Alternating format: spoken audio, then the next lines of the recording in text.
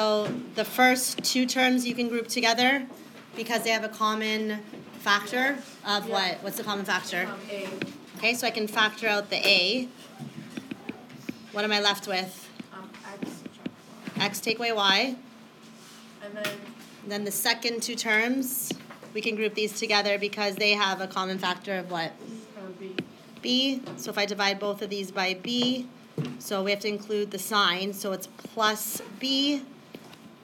Whatever, if you divide by something, the opposite is to multiply. So B times X, and then subtract, good, what? Y. Y. That's it. Wait, don't you have to? Yes, so now, yes, what would it be now? A plus B. It doesn't matter what order. X minus Y, because this is a common factor, and then what's left? A plus B. A plus B. So that's factored fully. That's it. So the first one is factored. Good. For the first two terms here, the common factor is X. And is that it? Is there another common factor? What can these both be divided by as well? 5. So 5x.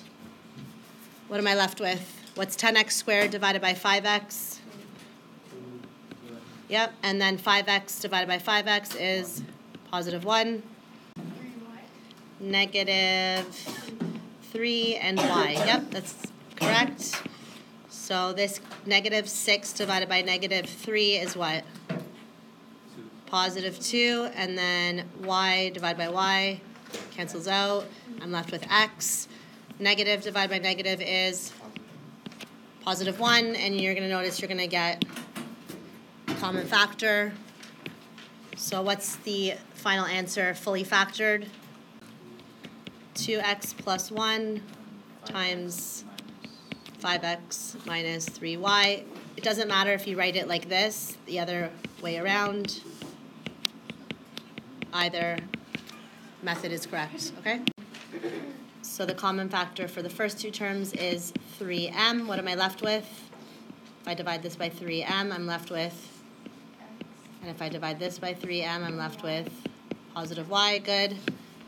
And the second two terms, Jesse, are divisible by 2. They don't have any variables in common, so we're left with the x plus the y. Same bracket. What's the final answer? 3m plus 2 times x plus y. For this, what's the common factor? It's just m. Okay, so I'm left with 5y plus t, and then for this we have positive, what can both of these be divided by?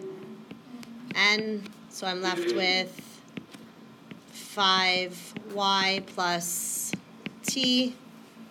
So fully factors, what's the final answer? Andrew? What was your final answer, fully factored? Y plus t, correct, times what? Times what? M plus n, good. 5w, what are you left with? Divide by 5w, divide by 5w, what do you have left?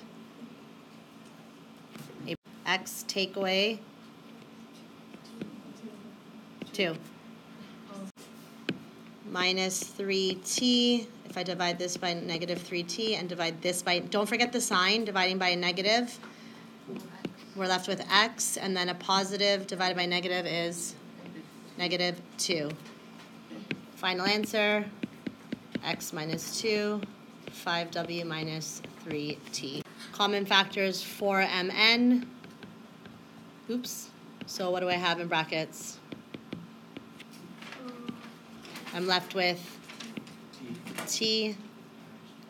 Minus 4. Good. And then for the second one, do they have a common factor? No.